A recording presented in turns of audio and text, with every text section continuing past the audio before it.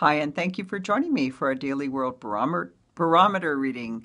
This reading is for October the 21st. I'm Margaret VanLaanMartin, a psychic, a medium, the owner of Age of Aquarius in Chico, California. Happy to be bringing you daily readings. It's fun to look at the energy. Love using my tarot deck, so let's go right there.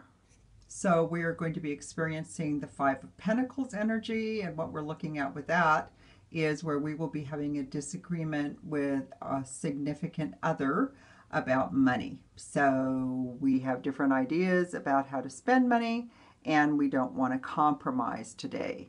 So we want to do it our way, which never makes it fun. If you would use the center of your head and protection tools, you would be able to see both sides of the issue. It would be easier to be in neutrality, and it would be easier to make a compromise that would work for both parties. So today you can either choose to fight about money or compromise. I hope you choose to take the higher path. And thanks for joining me, and bye for now.